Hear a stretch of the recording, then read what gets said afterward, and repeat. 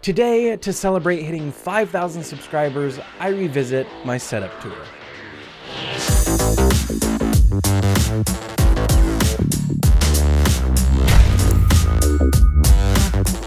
Hey guys, what's up? It's Bravity, and welcome back to another video here on my channel. I hope you guys are having a fantastic day. So yes, this week we hit 5,000 subscribers on YouTube, and it is blowing my mind. It feels like I was just making my 1,000 subscriber video. It feels like I was just making my 500 subscriber video. Even my 100 subscriber video feels like just yesterday. It is unbelievable that 5,000 subscribers is here. There's 5,000 people subscribed to the YouTube channel. And onwards and upwards to 10K. It's gonna come before we know it, considering how fast 5K came, but I cannot thank you guys enough. So to celebrate, we are gonna be doing another setup tour. It has been a while since I've done one. Actually, the last time I did it is when I first moved into this house and I did a setup tour of my brand new setup, but now it is time to do one now that I've lived here for just over a year and we've got a bunch of stuff in place, and we're gonna do it a little bit differently than we did the last time. Last time I just sat here in front of the mic and talked and then added B-roll over the top. This time, it's gonna be much more laid back. I'm gonna walk around the room and just kind of talk you through everything that's in the room, much more relaxed and just chill. So I hope you guys enjoy the video. We're gonna cut to that and then I'll see you in a minute.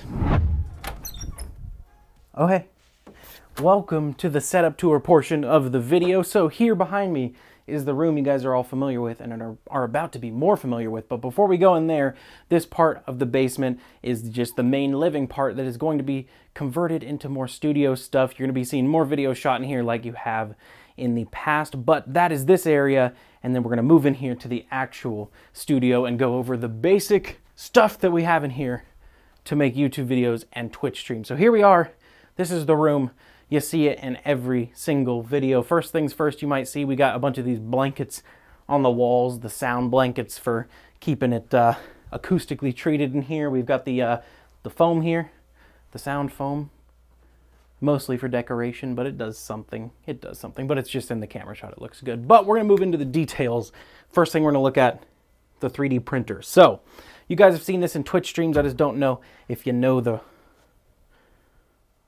what's the word I'm looking for?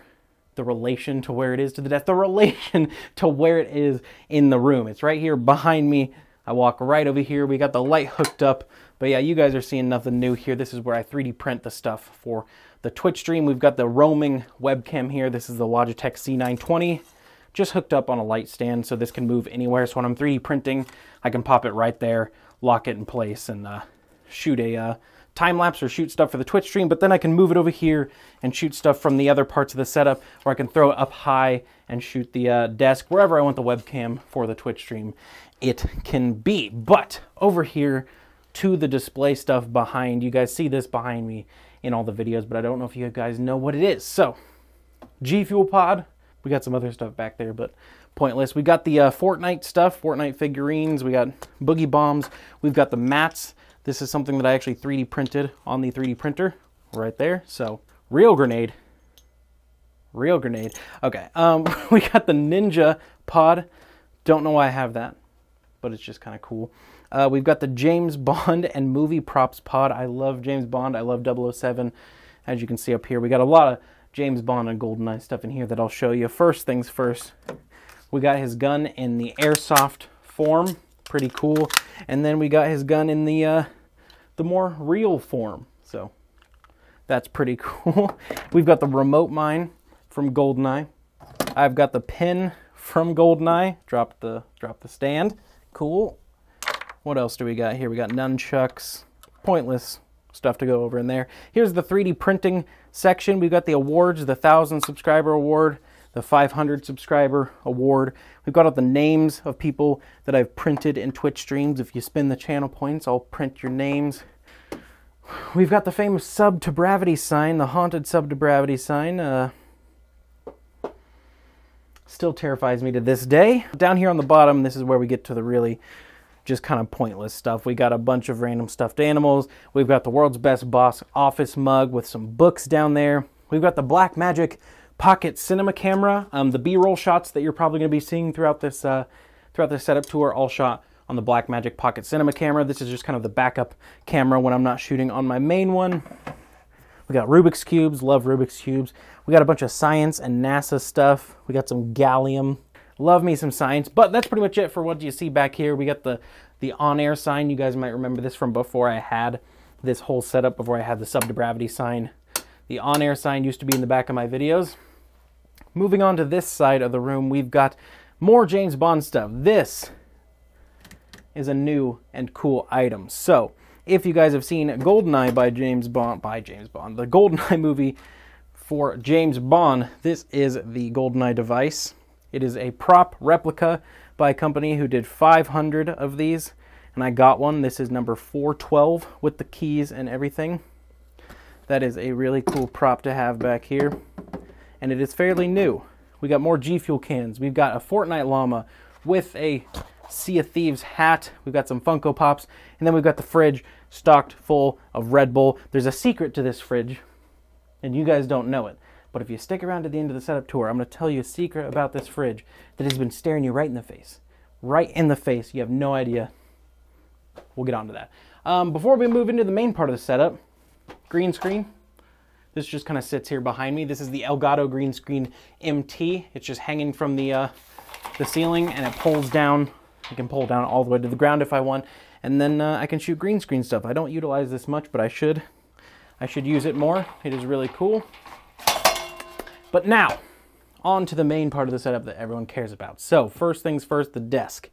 The desk is an IKEA Carl B tabletop from IKEA, and it's actually a countertop, but it's really good for a desktop. And then we got two Alex drawers on either side. Gives me plenty of storage for whatever I need holding up the desk. This is by far my favorite desk I've ever had. Doesn't wiggle at all. Love it.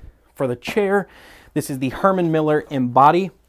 It is a rather expensive chair, but for how much sitting I do and for gaming and making videos, it is really important to have an awesome chair that supports stuff. So Herman Miller Embody, that is a really good chair. But moving on, we have got the peripherals. So we've got a SteelSeries mouse pad. I believe this is like the XXL or XXXL. And you see I've got it in a orientation to where it goes all the way over here.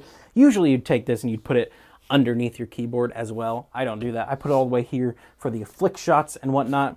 For the mouse, I have the Logitech G502 Lightspeed. I recently had the 502 Proteus Spectrum, and then I upgraded to the Hero, and then I finally upgraded to the wireless Lightspeed, and it is incredible. Got the charging cable over there for it. For keyboard, this is the Corsair K70 keyboard. Really like it. It is awesome. I've been trying to replace it or figure out what I want to replace it with in the future, but just haven't found anything yet. So for now, Corsair K70. We've got the Amazon Alexa here. We've got a Stream Deck here. Bunch of stuff I've 3D printed. This is some stuff for audio, but before we get into that, we'll get into the actual microphone. So I've got the Blue Compass mic arm and then the Shure SM7B microphone. So this is the whole microphone setup. Blue Compass mic arm, Shure SM7B, really nice microphone setup, and that can just tuck back here when I'm not using it. It's got an XLR that runs all the way behind my desk, and that plugs into this little blue box right here. This is called a cloud lifter, and it just kind of provides some clean gain boost for the microphone because the microphone's not very sensitive. So then we've got this running into the Focusrite 2i2 interface. The interface just pretty much allows me to take the XLR signal, convert it to a USB signal, run it into my PC so I can use it on my PC. My headphones and speakers also plug into here. So anything audio, I'm just turning these knobs here. I can adjust the microphone, I can adjust my headphones, my speakers, everything from this box right here. The headphones are the Bear Dynamics DT990 Pros. They're incredible. They're open back. Best headphones I've ever used. Crazy comfortable because they're like felt. And I don't see myself replacing these anytime soon. The only thing I'll replace these with is another pair of these when these break, probably. So for speakers, just basic Logitech speakers, nothing special. I need to get some better speakers, but basic Logitech for now. Bunch of random stuff over here. We've got a PlayStation controller for Fall Guys. We've got a ton of card readers here for memory cards, for making videos, USB dongles. That's pretty much everything on my desk. The monitors. I forgot about the monitors. So this is an Asus gaming monitor, 144 hertz. That is my main monitor whenever I'm gaming. And then on either side, we've got two Samsung curved displays, 27-inch, and they are both mounted to VESA mounts. So a VESA mount is this arm here, and this arm allows me to rotate them and move them all over the place. That's why we have one vertical and one horizontal, because they're on the VESA mounts. This is really nice for Twitch chat and whatnot. So from there, vlogging camera. This is the Canon M50 with a Rode VideoMic Pro on top. If I ever need to do any kind of vlogging or have a third camera set up, so my C200 is my first camera, the Blackmagic's the second camera, the third camera setup would be the Canon M50 here, but that is kind of just the vlogging camera at this point. The main camera here that you see for all of my YouTube videos, all my Twitch streams and everything, is the Canon C200. It is a cinema camera by Canon. It is unbelievably overkill for YouTube, and yes, it is ridiculously overkill for Twitch, but it is awesome, and I use it for every single video, and it looks great. You see two wires popping out of the back here. One of them's an HDMI, running it to a cam link by Elgato, just to bring the signal into my PC, and then the other one is just a cable that's powering it off of wall power instead of battery. The lens on there is the Sigma 18 to 35 millimeter f1.8. As I say all those numbers, I realize that might be confusing, so everything I mentioned here in this setup, I'm going to try to put links in the description that you can click on them, check them out, see if you want to buy anything, but everything on here, I'll try to add a link to the description. But lighting. This is a big softbox. That is my main light. Big softbox right off to the side. It's a really big light source, so it provides very soft light on my face, so whenever I'm recording, I pop that on. Then over here, we've got another softbox. This is the pink light that you see in my videos every once in a while that kind of shines wherever I want it to shine, but that is the pink light. And then we've got the floor light here. That is the blue light that is controlled by this controller right here, so I can just pop on the blue light whenever I wanted to. But that is the pink light controlled by the Philips Hue app on my phone, Philips Hue bulb. And that's it for the desk setup. Then we've just got a bunch of random stuff around. We've got this shelf right over here. It's got a bunch of extra lenses on it. It's got the hard drives here. These two hard drives are what all my old Bravity videos are on. We've got extra capture cards, extra lenses, all sorts of stuff. I don't know if you guys are allowed to see that. Behind the door, this is my schedule for all of my videos that are up and coming. I am definitely going to blur that video. That one's going to be really fun.